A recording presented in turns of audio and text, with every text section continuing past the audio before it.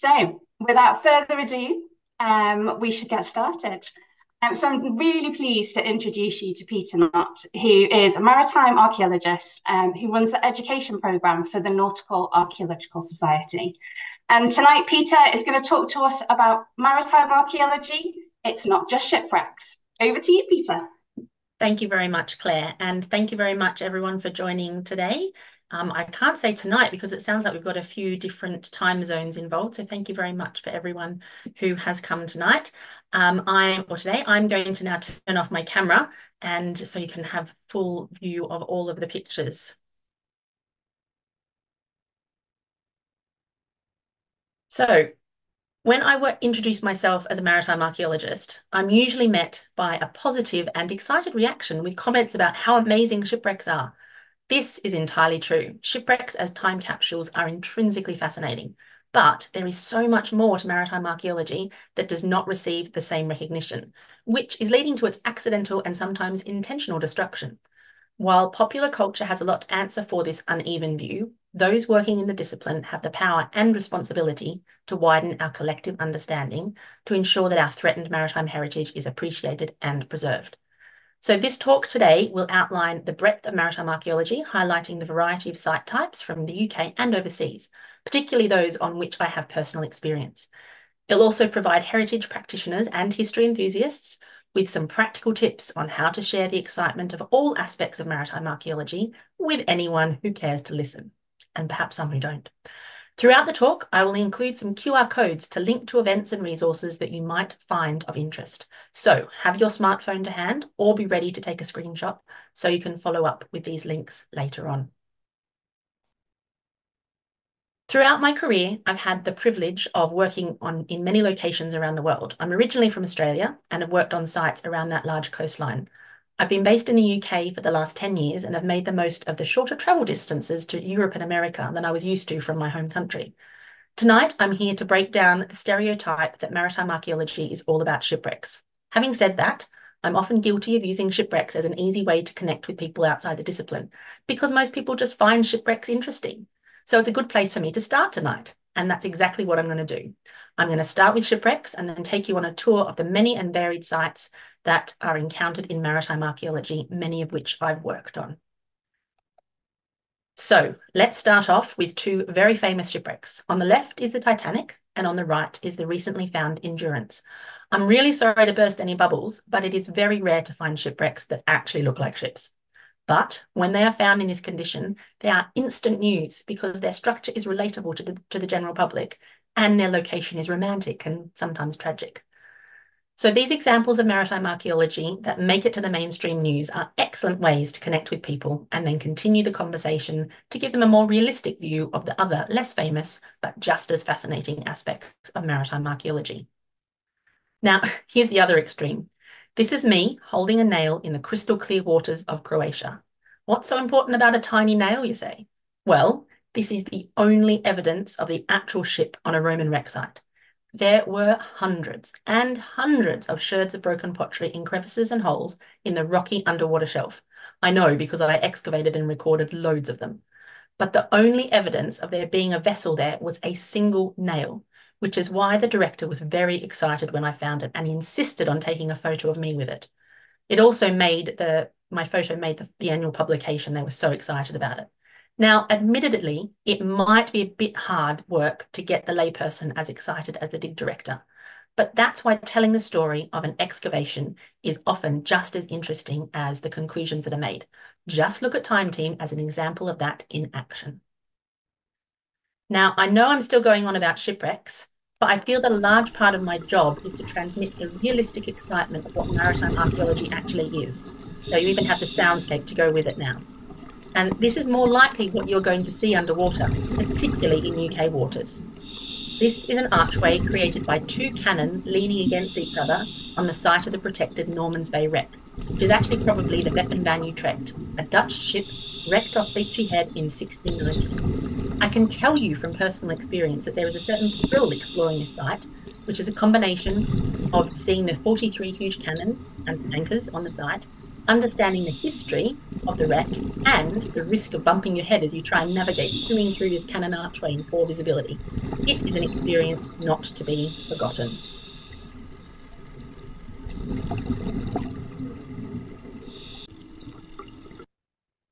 And for those who don't dive or prefer to actually see what they are diving on, we have created this virtual dive trail.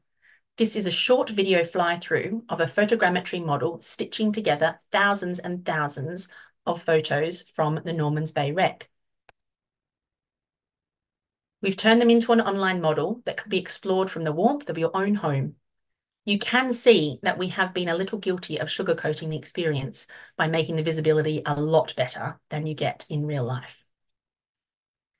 And this is because we also need to make sure that we have access for people to access these underwater sites, because only a small proportion of people dive. And even then, when they do actually dive, they can probably only see 5 to 10% of the actual wreck at any one time. So these online models are a really great way to get an overall picture. And often by looking at these models before you dive, you have a better experience afterwards. And we lead people on regular dives on numerous wrecks around the coast, and you can come and join us if you're a diver. We give you a guided tour so you have a really amazing experience of this historic wreck. And if you want to follow up any further, you can follow the QR code that is in the corner of the screen now. So this is probably the Weppen van Utrecht, or the Normans Bay wreck, which we've been working on for 10 years.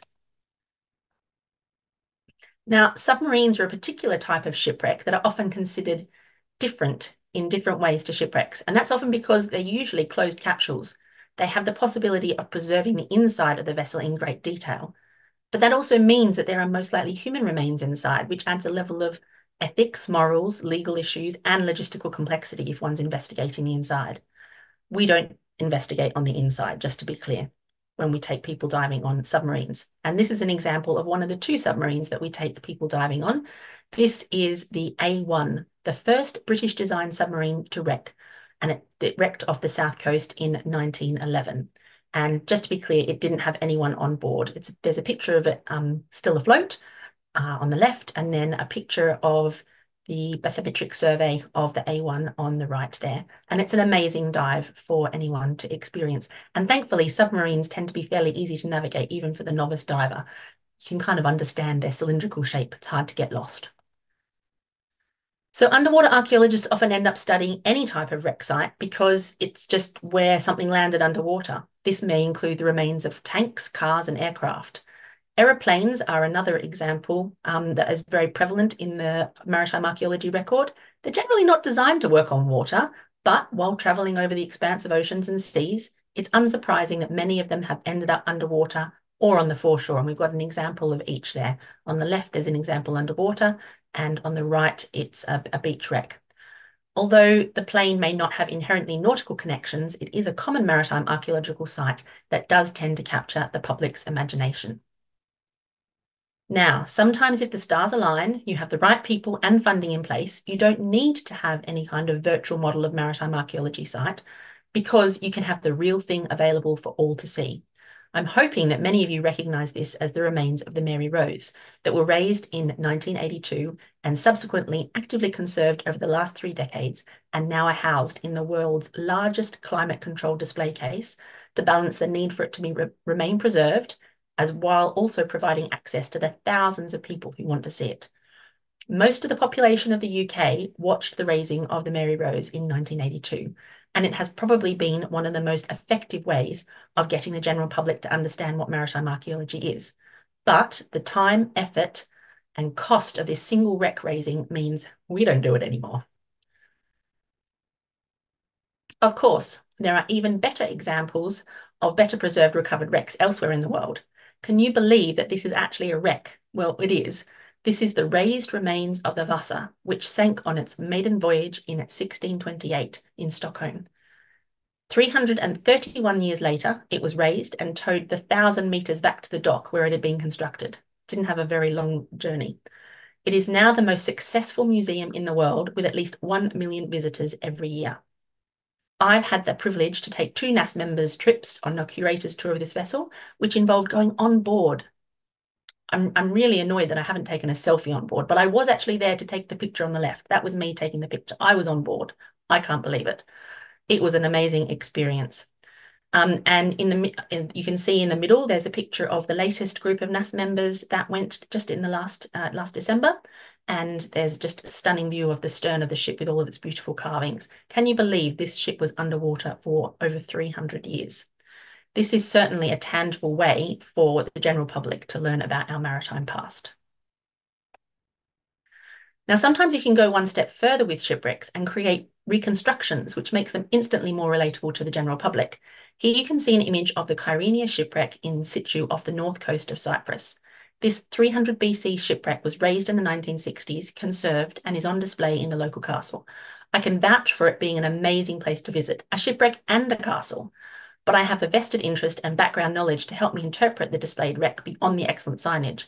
And you must admit, to the layperson, it's hard to imagine what the rest of the vessel would look like. Thankfully, several reconstructions have taken place over the years, and you can see it here displayed in the museum. It still doesn't look much like a ship unless you use your imagination. And here's one of the reconstructions. One is in a Cypriot museum. It's in a nice climate-controlled environment, but this one you can see is certainly not wrapped in cotton wool. It is out on the open waves and takes people on sailing trips so that they can have an immersive experience of what sailing a merchant ship in 300 BC was like. And you can see that they even let me have a go at the helm. That is another one of my truly unforgettable experiences. And quite recently, the same vessel had another unforgettable experience when the replica of the wreck actually wrecked. If you want to hear the story of how a bunch of archaeologists doing experimental archaeology on an archaeological replica became shipwrecked, then follow this QR code to listen to a short podcast from one of the shipwrecked archaeologists. So that's a bit of a clue that they will find in the end. Better still, share it with anyone who is interested in maritime archaeology. It's quite an interesting short little podcast to listen to, and I highly recommend it. Now it's time to leave the safe zone of intrinsically interesting and easily relatable shipwrecks to another aspect of maritime archaeology. Some of you may be looking at the screen thinking, this looks like another wreck. Well, it's not. Sometimes what we might call a shipwreck in layman's terms is actually a hulk. Keep that in mind for your next pub trivia night. A shipwreck usually implies an accident, often with loss of life, but we have some amazing maritime archaeology sites that were abandoned rather than lost in tragic circumstances. And the example that I'm showing you here is not underwater either, as you might assume maritime archaeology sites to be. Admittedly, it was buried in a riverbank, but it was excavated from waterlogged soil rather than underwater.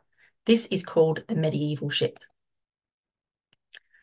So the timbers were placed in these large yellow pools. They were brought up individually rather than a whole as the Mary Rose was.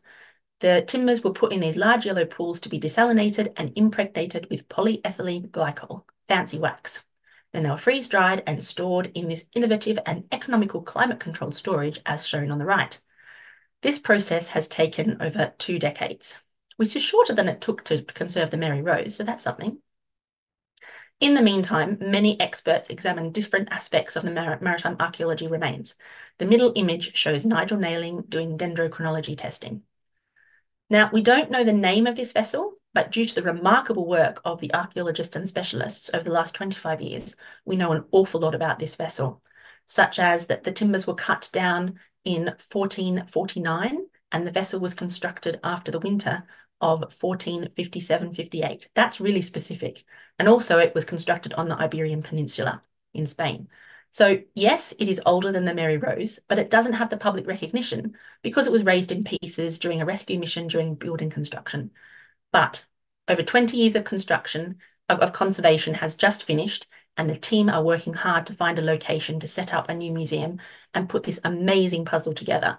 So watch out, Mary Rose. You might have a rival in Newport, Wales very soon. I can't wait to see the finished, reassembled ship. Now, a boat that has received considerable public recognition in recent years is one buried under a mound at Sutton Hoo. If you haven't seen it already, I highly recommend The Dig as a movie that does an excellent job of representing archaeology accurately and also balancing the hard, monotonous work along with the excitement of discovery. I just get so sick of watching movies that portray archaeology so incorrectly that it was a relief to watch this movie. So make sure that you watch it and also recommend it to other people that might like a realistic glimpse into excavations. But back to the maritime archaeology. The vessel in question only exists as impressions in the soil, along with metal fastenings and grave goods. The timber has all disappeared. But the initial excavation at the outbreak of World War II and the more recent experimental archaeology reconstruction of the vessel has taught us so much about this little-known period of shipbuilding. Not only that, these investigations have taught us about burial practices at the time. Great effort was made to transport this vessel away from the river to be placed under a mound in a purposeful act of remembrance. I look forward to seeing the reconstruction when it is done in hopefully a year or two's time. Another example of buried boats, but one that is distinctly in better condition, is this one. Sometimes boats are found in distinctly unmaritime locations, such as under a pyramid in a desert. That's pretty unmaritime to me. But this vessel would have been used on the River Nile, which is not far away. However, the act of taking this vessel out of the changeable riverine environment and putting it in a very dry environment has ensured that the excellent preservation of this Cheops solar barge, which is now on display in Giza. Pyramids and a buried ship. They are excellent talking points when trying to steer the conversation towards a more realistic understanding of maritime archaeology. Sadly, I've not been able to see this example of maritime heritage myself yet. So other publicly accessible examples of maritime archaeology are historic ships. They're the survivors from their period in history. On the left, we have the Victory, preserved in its dock at Portsmouth, and on the right is the HMS Caroline in Belfast. Of course, historic ships that tend to survive tend to be the famous ones, the warships, the vessels that achieve great things in their lifetime. So they're going to give a biased view of our shipbuilding past, but it is still a starting point for understanding the breadth of maritime archaeology and valuing the importance of preserving our maritime heritage. Then there are the replicas, and these are varying in accuracy and authenticity, but they are a great public outreach tool to broaden our population's understanding and appreciation of our maritime heritage. On the left, we have the Matthew, based out of Bristol, and on the right, I often feel sorry for the Golden Hind. It's squashed right between the tower blocks in London, but it certainly has prime location for lots of people to be able to see it. Now, I realise that we are still talking about ships and boats, but they are the more major form of technology that we study in maritime archaeology. Here are two examples of hulks that the NASA's been working on for years. On the left are the remains of the Minesweeper, which is located halfway between the Jolly Roger pub and the Explosion Museum in Gosport. We use this site for our entry-level practical training and find the two venues extremely useful for providing classroom space, lunch, toilet facilities, and a connection to the general public, who of course want to start chatting with mud-covered people that they've just seen measuring and photographing that old wooden wreck and find out what on earth we've been doing. And that's when the conversation can start with well, you know, it's not actually a wreck, it's a hulk, and see where the conversation goes from there. Now, the image on the right is also from another site that we use for training.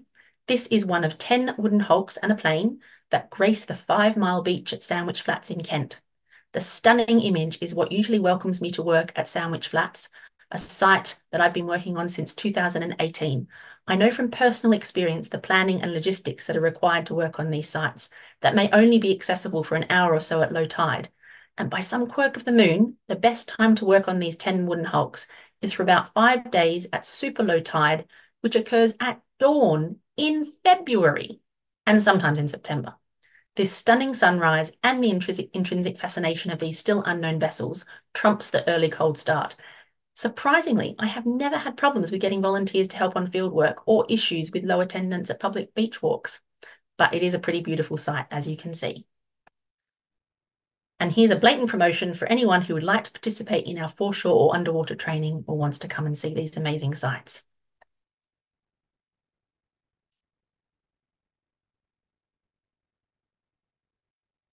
Now, another type of vessel from our past is prehistoric boats. We don't have many examples of boats and watercraft from the prehistoric period. However, this does not mean that watercraft would have been uncommon. We do know that there were several different types of boat from this period, which included stone plank boats, log boats, like you can see 2 examples of here, and small round-skin boats known as coracles. Many of these were relatively small craft, would have been used for coastal navigation as well as for use inland on rivers, lakes, and locks. And often experimental archaeology is the way that we learn about these vessel types, and that is a very tangible way for members of the community to experience this aspect of maritime archaeology. During my time working as the Maritime Heritage Coordinator for Tasmania in Australia, there was an exciting experimental archaeology project to create a traditional local bark canoe.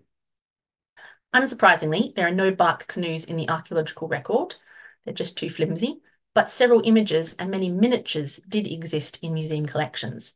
The local Indigenous population immersed themselves in their long-standing culture and created the bark canoe that you can see on the right, and thankfully, it floated.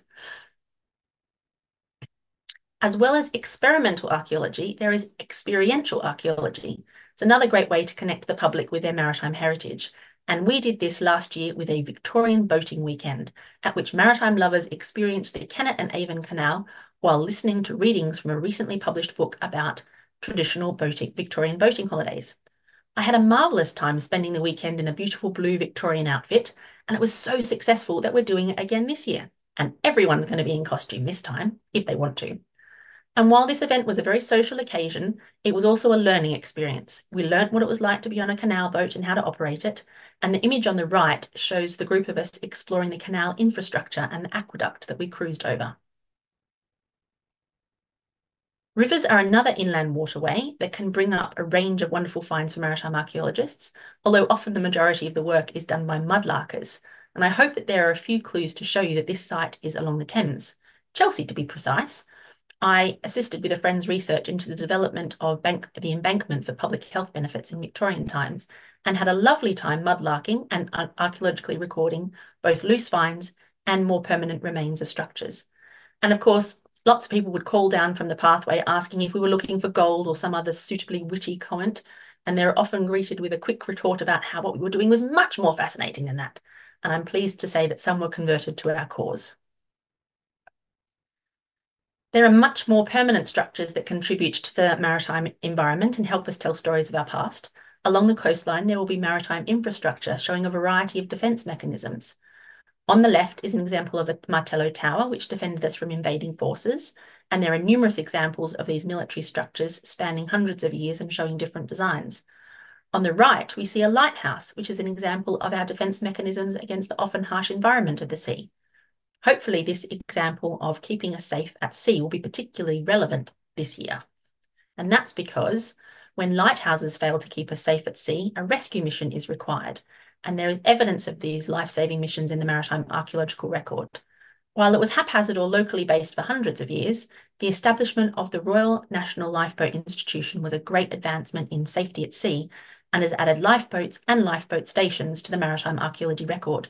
And this example of keeping us safe at sea is relevant because it's the 200th year of the RNLI. So keep an eye out for exhibitions and events that celebrate this wonderful institution that still continues its good work to this day.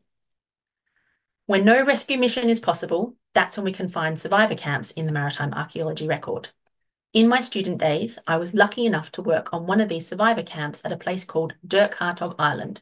Seeing as only 2 people live on the island and very few people visit, I thought you might appreciate a map of where it is off the coast of Western Australia. It's the red dot. It's very remote, which is why you can see that no rescue mission was forthcoming. And the survivors camp is from the French whaler Perseverant, which was believed to have been driven ashore there in 1841. The crew abandoned ship and set up camp on the island, and you can see there's some excavations going on there. And 5 men died of scurvy before the survivors set sail for Java, Indonesia in 4 of the ship's small boats. This is a common story around the coastline of Australia and other places around the world. And this leads us to another site type in maritime archaeology. It was a whaling vessel that was wrecked on the Western Australian coast. And of course, there were whaling stations to support these whaling vessels. They were once a vital part of our world economy, and they are very much a foreign concept to those in the Western world who are now more interested in whale watching. But you can see from the cover of this nomination report for World Heritage recognition that the Red Bay Whaling Station in Canada is an important part of our maritime heritage that should be protected, remembered, and learned from. And these are all good talking points in this day and age of increased concern about protecting our wildlife. We might not agree what happened in our heritage, but it's important to remember it and learn from it. Other land-based structures that can help us tell the maritime heritage story are ports and harbours. While many still function in industry, the majority of the population are likely to experience these as departure points for holidays, travel, and tourism. These sites can range from small extensions to natural harbours to large purpose-built harbours that have been created to berth large ships, and I've got examples of a variety of different harbours here. The different buildings within a harbour or port may also provide information on goods being exported and imported, the trade links associated with the site. They really are a hub as part of a large network. Shipbuilding sites may also be found in close association with these site types. And a port or harbour can often represent a long period of occupation, or underwater, there may be other isolated finds from different periods that have been lost or discarded. So you can see that these are a vital part of our maritime archaeological heritage. Jetty and piers are in the liminal zone that connect the land and the water, and are therefore more likely to be in a layperson's experience. The pictures that I have here are from the jetty at Port Arlington, Victoria in Australia. Jetties and piers can tell us about a variety of different aspects of our culture. They can be purely functional as part of maritime industry, allowing vessels to load and unload safely in waters not naturally inclined to that purpose. The first underwater site that I ever worked on was a jetty in South Australia. That part of the Great South Land is known for its jetties and piers because it has a very shallow foreshore area, no decent roads, and several extremely important coastal industries that need to get their products to other locations. Therefore, it was crucial to have piers and jetties all along the coast to serve this purpose. They now demonstrate the other aspect of maritime archaeology that's revealed by jetties and piers, recreation. These foreshore structures are no longer needed for industry and have either fallen into disrepair, as you can see here, or are used by recreational vessels, fishermen, promenaders, jetty jumpers, or by maritime archaeologists needing a safe environment to learn their skills, which is what I did. Of course, there is another avenue of research and general talking point that can come from these maritime archaeological remains: coastal erosion and climate change. By understanding how jetties and piers relate to their original coastline and now the current coastline, we have tangible cultural evidence of how our natural environment is changing. And that's a very hot topic of conversation right now. Some of these types of industry that were served by the jetties were distinctly land-based, such as mining or farm produce. But some of the industry was indelibly linked to their maritime environment. This impressive earthworks are the remains of the Elizabethan salt pans near Hadrian's Cycleway. For nearly 700 years, salt was made from seawater along the Cumbrian coast, and this site is a remarkably well-preserved example of this tradition. For those of us who take for granted the ability to reach for the salt shaker at home or any eating establishment, the historical efforts to create salt, when explained, and the physical sites being shown are a brilliant way to bring the diversity of maritime archaeology alive to the general public. Yes, this is a series of wooden stakes on a beach. Some may say that it's not very interesting and would dismiss these and not understand their use in the past or their significance today. And that's a great shame, because not only are these stakes important evidence of our maritime industries, they are also evidence of past tide change and can show evidence of changing sea levels and climate change. These wooden stakes are part of the work that we've been doing at Sandwich. And on the left, you can see the images of the wooden stakes. And on the right, you can see the yellow dots that indicate the fish trap stakes, which makes much more sense when you can get an overall impression of them as a whole, which is why we turn them into this geolocated app. Just scan the code and you can have a copy for yourself. So numerous people that use Sandwich Bay can have a better understanding of them. We created this app, and it is regularly used on the beach walks, and it's a really amazing resource that we've created. The red dots are the wooden wrecks that I mentioned before and the plane, and feel free to use this and drive to Kent and have a wonderful beach walk. Remember, low tide in winter is at dawn, and that's the best time to go and see it. And don't forget to check out the fish traps, because they truly are amazing, the remains that are still there. Now, another aspect of maritime archaeology that is a little harder to interpret for the layperson is submerged landscapes. Going deep back in time, some of the earliest maritime archaeological evidence can be found on submerged landscapes. Where the coastline has changed over the centuries, we can discover evidence of human habitation or settlements which were once on dry land but have now been preserved in the underwater environment. Dogger Bank in the middle of the North Sea is an excellent example of this. This sandbank is the remains of Doggerland, which used to connect the British Isles to mainland Europe. These sites may tell us more about how people lived, particularly during the prehistoric period, and they're more likely to tell us about how people lived and their terrestrial equivalents. This is due to the better survival rates for organic materials in a wet environment, and they can also provide information on migration patterns and how people coped with rising sea levels and climate change in the past. And maybe they might give us tips for the future. The site of Boulder Cliff is another excellent example our colleagues at the Maritime Archaeology Trust have been working on, and they've been working on this site for decades and continue to make regular new discoveries. Located in the Solent, UK, so far it's produced artefacts rarely found in the British Mesolithic sites on land, including string, flint tools, crafted peg-like roundwood, charcoal, wood chippings, and a reused pit containing burnt flints, all which point to a site of industrial activity. So this is really quite an important site, and you can see why they keep going back and back. It just so happens that submerged landscapes were in the news not once, but twice this week. The title of the story on the left is pretty descriptive, particularly when you look at the circular sector scan sonar images that do indeed show Stonehenge-like remains on the lake bed in Michigan. And the story on the right reveals perhaps the oldest submerged man-made structure, which is an almost kilometre-long stone wall, possibly used for rounding up deer for hunting 10,000 years ago. So there's always new discoveries being made. So keep an eye out on the news. And just to prove that I get around a bit and support all aspects of maritime archaeology, here's a photo of me assisting with recording a cave with shell middens that is now submerged in the Parramatta River in Sydney, Australia.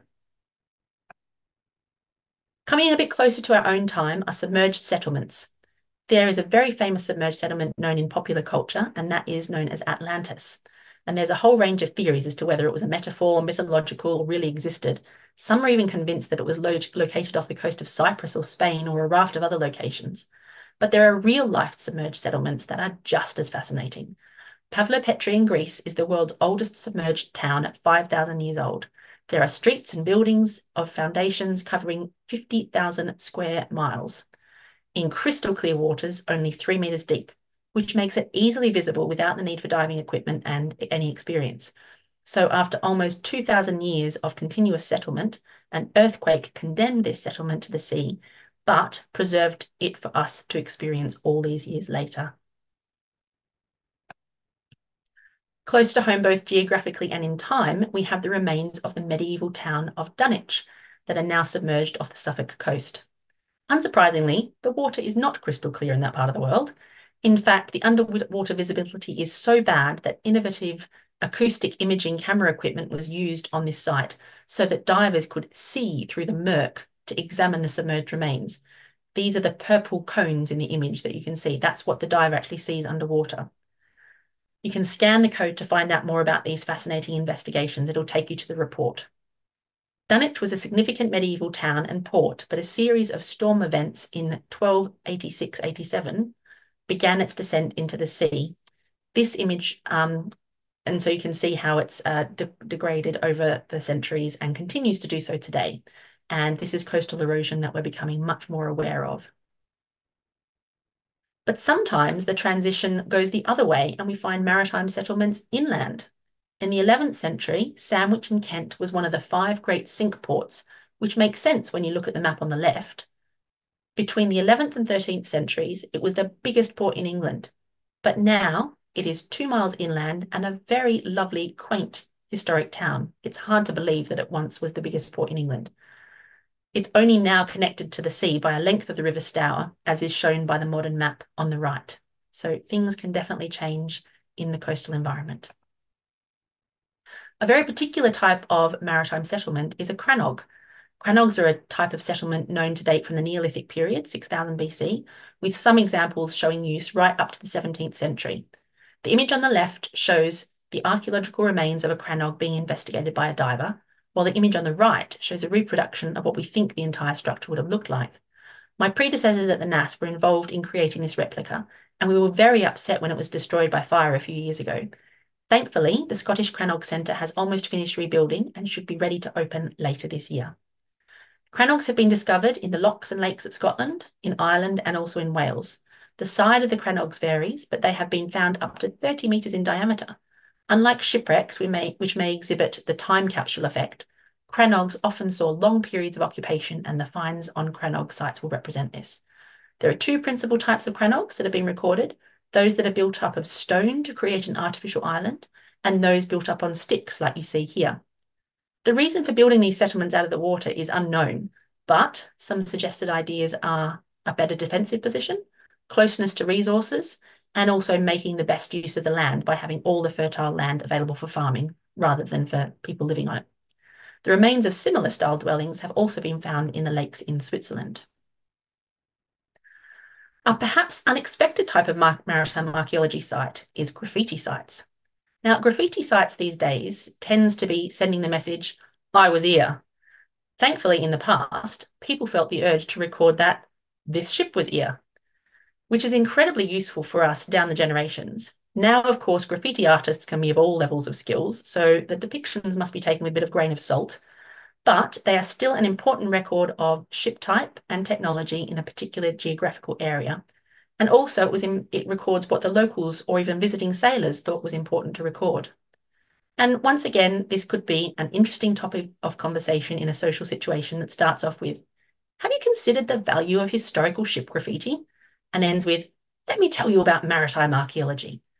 And if you need a resource to back you up, there are a growing number of databases on the subject. This QR code will take you to one on Cypriot graffiti, and we helped develop it last year. And it's quite an interesting site to investigate and look at all the different types of graffiti that have been recorded there. We're going to finish with my favourite aspect of maritime archaeology, anchors. We found that anchors are immediately relatable when talking to the public about maritime archaeology, from actual anchors along the seaside promenades to anchors on clothing, brand names to jewellery, tea towels, and even tattoos. There are anchors everywhere, which is why we developed the Big Anchor Project to crowdsource recording anchors around the world, underwater, outside pubs, and in the middle of roundabouts. Wherever there are anchors, they can be recorded on this database. We've also got a Facebook page for the project where people can share their love of anchors on a more superficial level through images of anchors on tea towels, coffee mugs, and PJs. More recently, we established World Anchor Day, and here's an example of some of the social media that we created for the inaugural World Anchor Day. It's World Anchor Day. We like anchors of all sorts. This one happens to be a stockless anchor, and there's others that are stocked anchors, but either of them can go on our app. We like all of them to be recorded so that we can all share the information and learn from them. Happy World Anchor Day. So why not join in the fun this year and celebrate with us on the 27th of July? So my love of anchors goes way back. In 2006, I volunteered on a project to record an ancient anchorage in Cyprus. Here is me in the lovely warm waters of the south coast of Cyprus with my trusty tape measure. I'm surrounded by just a few examples of the 160 stone anchors that we found. That is a definite anchorage site there. And this is what the anchorage site looks like in modern times above the water. There is a nearby sacred site which may have been the reason for the number of stone anchors found in the area. They are the accidental losses from the many pilgrims that came to the area in the Bronze Age. And here is a quick summary of what we recorded from above. There's a high chance that there are more anchors underneath the current foreshore. Anchorages can contain vast amounts of information about ship technology, anchor technology, weather patterns, and changing sea levels. They are an amazing aspect of maritime archaeology, and surprisingly, they are an easy topic to talk about with the general public. So thank you for joining me on a whirlwind trip around the many and varied sites that make up maritime archaeology. I hope that you have enjoyed and appreciated the diversity and can take away some tips for sharing this knowledge with the wider world. In this current climate, our maritime heritage is threatened by climate change, developments, and human activity, and it is all our responsibility to do all we can to preserve, protect, and promote this important aspect that affects all our lives. Thank you very much. I'm happy to take any questions, and please feel free to contact me in the future. Thank you so much, Peter. That was absolutely fantastic. I'm going to confess, when I was reading your abstract and I was preparing for tonight, and I was thinking about maritime archaeology, and I was thinking, I don't really know anything about maritime archaeology. And you went through that, and I thought, oh, oh, I've been to a site like that. Oh, I know about those. And Exactly. actually now I've been ticking off my list, and yeah, it's just, kind of, you're absolutely right that it's so easy for us to think about it as shipwrecks, or kind of, it's things that are underwater, and actually it's so much more than that. And I think It is. bringing it all together is what makes it really exciting, isn't it? It's that transition, it's that incredible liminal landscape that we have as we move from land to sea. So yeah, that was very inspiring in terms of my own archaeological journey and thinking about what's next. And I'm absolutely going out looking for some anchors to record as well. Oh, fantastic. Excellent. Thank you very much. That's really great. And hopefully you can tick off some other different types of sites off your list. Definitely, definitely. It's yeah, I feel like I've got to kind of get the whole set now. So we've got a few questions coming in. I'm going to be really cheeky and I'm going to ask my own first. And you talked a little bit, you mentioned a couple of occasions kind of climate change and the fact that that is something that is affecting all of us now. I just wondered kind of how big an impact you're seeing on your work in terms of climate change. I know obviously you work in many different environments, but is it, for example, in an underwater context, is it affecting kind of preservation levels, or are you seeing a difference in how you record the archaeology?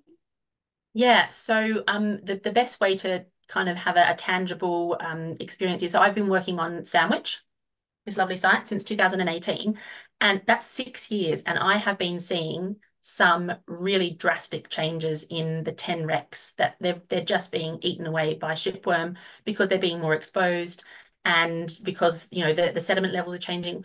The beach that we work on is entirely different. Thankfully, it's actually a lot easier to work on now. We used to have a big shingle bank to climb at the end of a long day on the beach, and now it's flat. So that's kind of a benefit, but surely that's not good. It's not how it should be, but it makes it easy for me to get home. Yeah, so that's kind of on a foreshore site. Underwater, I think it's just that there's a lot more awareness now, and we are seeing differences underwater. So Historic England, for quite some time now, has been getting us to kind of do different sampling, and they wanted us to test pH levels for metal wrecks in particular. So we're kind of, I think in the past it's been more like, oh, cultural heritage, yep, history, all that kind of stuff. And now it's a lot more, we are part of a broader science. We have to understand how climate change works, but we are seeing tangible evidence underwater, particularly with shipwrecks disintegrating, seeing how storm weather events can have a more drastic effect on our heritage. And that's why I think it's really important that we're not, I think I have to admit, we're not going to be able to preserve everything. It used to be, you raise the Mary Rose, you put it in a museum, fantastic, it's there forever. It's not. It costs a lot of money to still keep it going. We can't raise shipwrecks anymore. It's too expensive and would take a lot of investment. Would be amazing if we did it. And in fact, we want to do it with the London shipwreck, but it's not really feasible without great investment. But we also can't preserve. The UNESCO Convention on the Protection of Underwater Cultural Heritage tells us we must preserve in situ. No one gave that memo to the environment. So we have to preserve by record. So that's why everyone can preserve stuff. You can take photos. That's a preservation. So just by taking a photo of a bit of archaeology, wet, dry, slightly soggy, you are helping preserve maritime archaeology. And that's a really important thing because it's probably not going to be there for very much longer, which is very sad, but at least we have a record of it and can learn from that. So the important question there is, if people are taking their photos, where should they send them? What should they do with them? Well, there's all sorts of answers to that. If you happen to be on this lovely beach, we have an app that you can report it on. Citizen, the Coastal and Intertidal Archaeological Zone Network, I didn't get that quite right. Anyway, Citizen doesn't quite exist anymore, but it has an app. So you can record on that Citizen app. So it's Citizen, but with an A instead of an E. Google it. It's online on all of your Play stores. So it's still supported by the Museum of London, but yeah, so you can still report things on it. So that's great.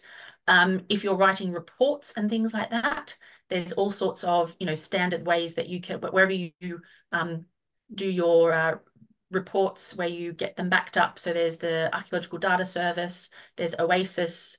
That's for more kind of, oh, thank you. Someone's just put the link in there. Well done. For the Citizen app. Yeah, so it's important just to record stuff. I mean, the Facebook pages are great. At least you're sharing it as an absolute bare minimum, sharing with other people, but there are various kind of databases that things can be shared on. Unfortunately, not universal.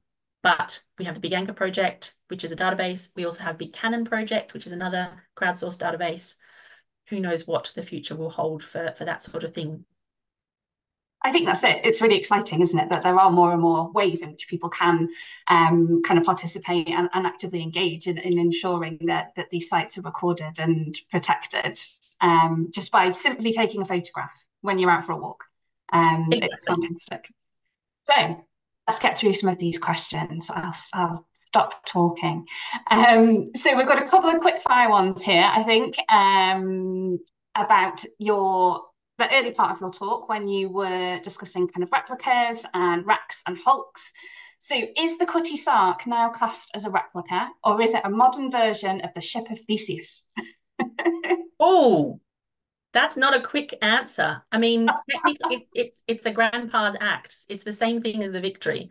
I mean, technically, the Cutty Sark is still the Cutty. Well, it's the Cutty Sark. It had various names before, but I'm not entirely sure of the percentage of how much is being repaired. Obviously, it had a big fire quite a few years ago now. That's definitely a debate for a pub or an entire conference. I'm sorry I can't provide a clear answer on that, but it's definitely an interesting discussion. So well done to whoever asked that question. Excellent. And we've got another one. This is a wreck or hulk question.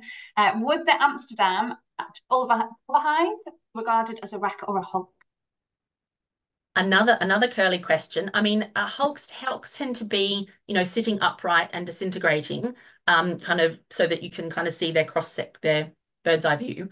That's usually a pretty good way. But I think that I'm not an expert on this, but I think that it did actually have an accident.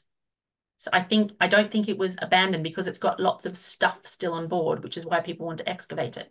So I would say that it's probably technically a shipwreck.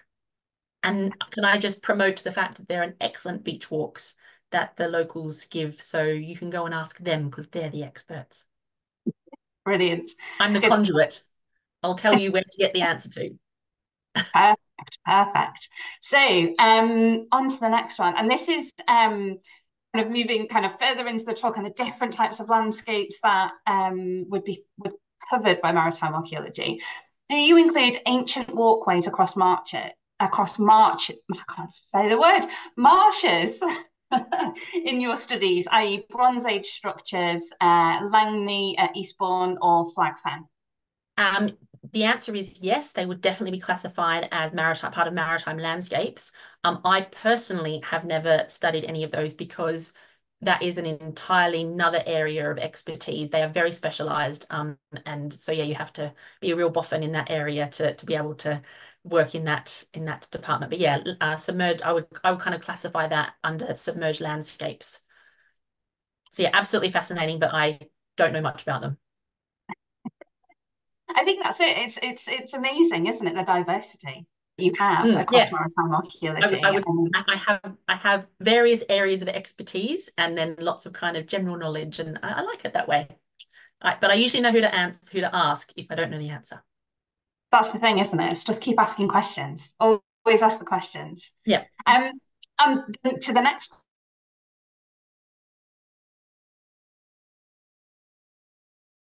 question. Yes. I recommend our textbook, which you can shop. Sorry, this is going to be blatant promotion. We also have an entry-level online training course that you can do. So it's on our website and you can do it for water people or for soggy foreshore people. And then we do practical training, but it's free. Definitely places to start, but our job to share this ship. So another blatant plug to of ours. We're very nice. Evening. Yes. And you know, so many ways to get involved, aren't there, as well? Volunteering, as well as the kind of e-learning. Sorry about that, folks. So next one. Does maritime archaeology extend to working out ancient trade routes? It does, and actually that was my honours thesis. So yes, I determined some trade routes in the Mediterranean through patterns of anchors. I like anchors. Yeah, so yes, it's all about, I mean, that would kind of also border into maritime history, but yeah, ancient trade routes. You can do that through kind of pottery remains, see how things are transported. There's all sorts of different ways that trade routes can be determined. So yeah, that's definitely in our bag. I think that I mean that for me is I think that's really exciting, that idea of kind of connecting people and how we moved around. You know, the sea was just, that was our road network, wasn't it, in the past? Mm.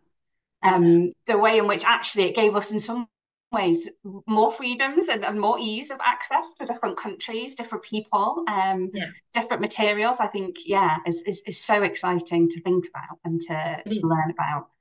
And if I could just give a quick example, one of the projects that we've been working on most recently, we actually used the trade routes to determine what the wreck was, because, you know, unfortunately, most wrecks don't have their name on them when you find them, but they do have artifacts. And so you look at the artifacts and you go, well, where's this from? Where's that from?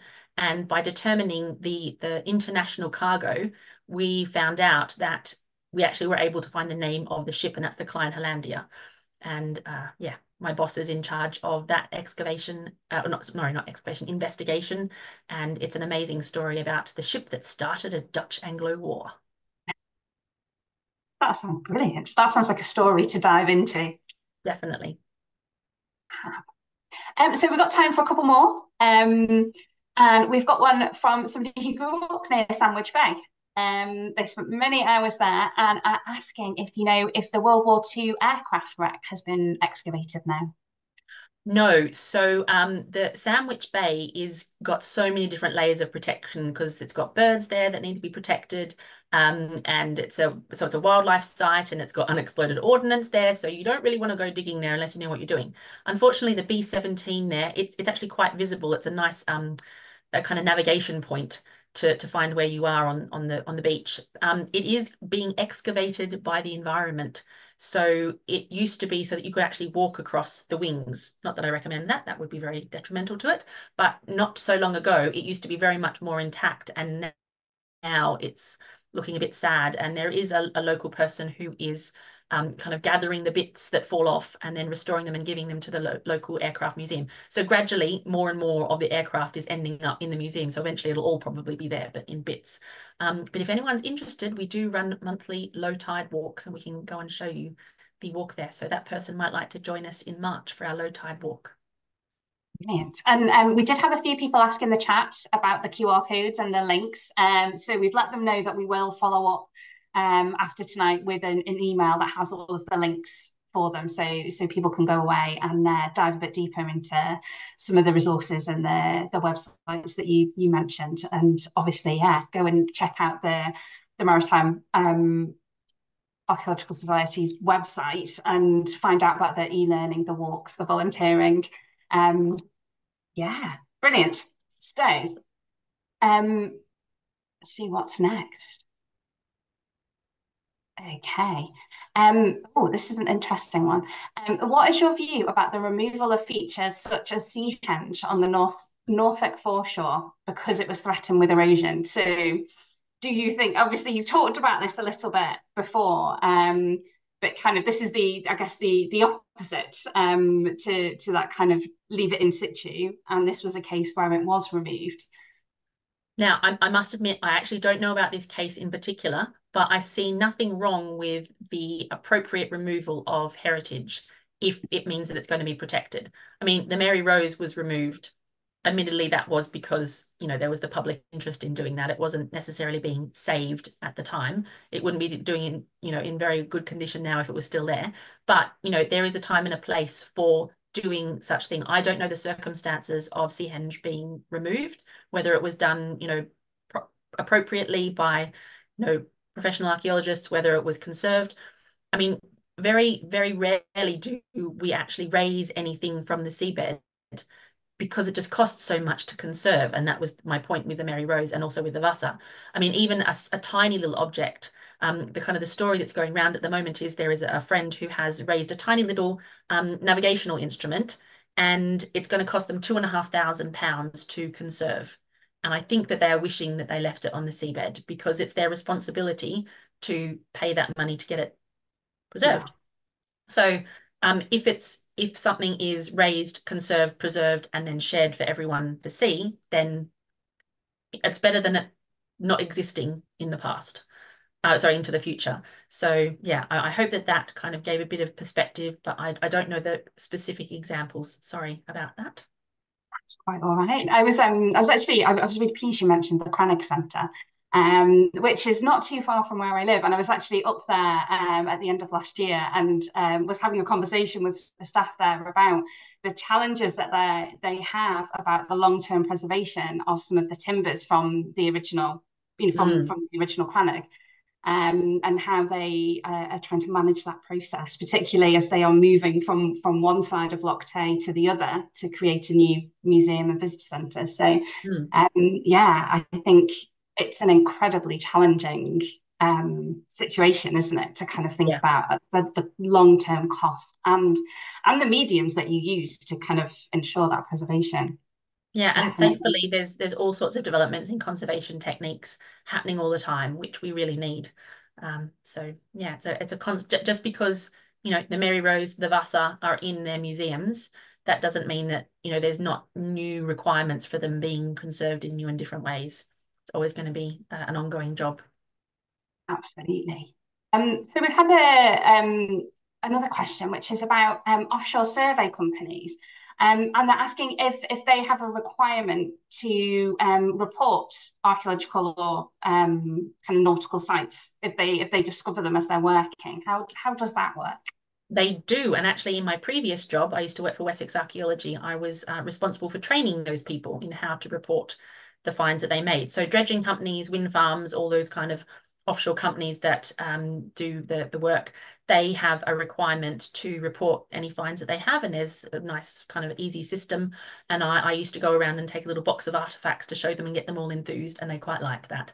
They didn't like the forms so much, but they could see the benefit of it. And sometimes if it's a really important area where there's going to be lots of archaeological evidence, so like Dogger Bank, you would actually have an archaeologist on board that vessel, sometimes even two, because those vessels tend to work around the clock. I've had colleagues and friends who have gone working in the North Sea and they've just been on call for like 3 weeks and they just go looking at what's being brought up in the dredging or the looking at the ROV footage or whatever. So yes, there is actually legal requirements that companies do that sort of thing.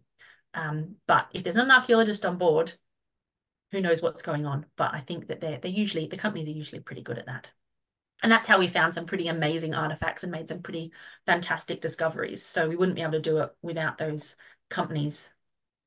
So Brilliant. yeah. And I guess in a way, do you kind of the work they're doing ultimately kind of in some instances benefit your work as well in the kind of thinking of like the development of new technologies and things that enable you to potentially either explore the seabed in a more detailed way or think about how you record some of that material. Yeah, there's always new things being developed. So yeah, it's quite good that we can try and work together wherever possible. And sometimes there's really big projects, like when Portsmouth Harbour was dredged to make way for the new aircraft carrier. There was an absolutely massive project. It went for years and years and years, where thousands and thousands of objects were brought up during the dredging, and so archaeologists had to be there on site to process. And we found everything from huge anchors to quite a few bombs that did mean that there was evacuations of the local population while that was dealt with, to tiny little human remains that were really quite poignant.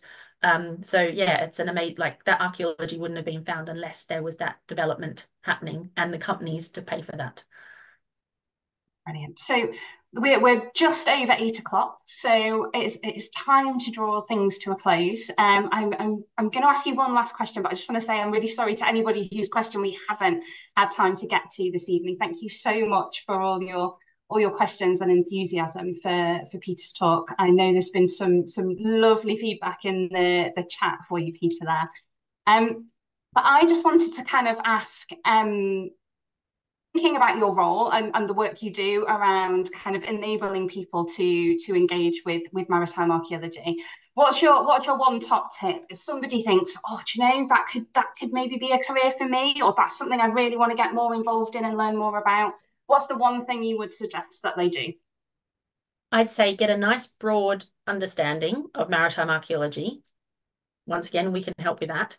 But I think it's really good to have a speciality. So what's going to be your thing? What's going to be your, it sounds a bit crass, but what's your selling point? So I think, is it going to be a particular time period that you specialize in, a particular artifact type, a particular technique? And that's something that's going to get you amazing places. So yeah, I specialized in anchors when I was studying, and I got invited to go to Cyprus for the first time because I specialized in anchors, and I've never looked back. So yeah, once you have that specialty, you never know where it can take you.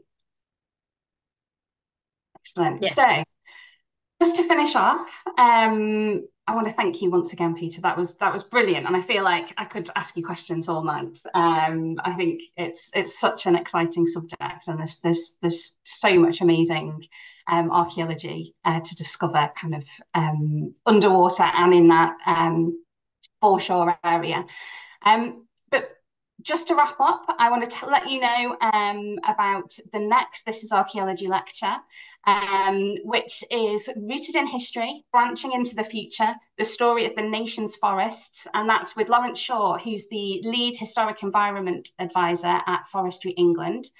So that's taking place on the 21st of March. And I think there should be a link in the chat for you there. And we've also got another online event in March, which is an evening with National Trust archaeologists. So that's on the 7th of March, and we'll be hearing from several of the archaeologists about the latest discoveries across National Trust properties. We've done some good plugs for the Maritime Archaeological Society tonight. I do want to do one for the CBA as well. Obviously, we are a small charity. We rely on your support to be able to do events like this. So if you'd like to consider making a donation to help us, we would really appreciate it. And again, I think there should be a link in the chat for you there.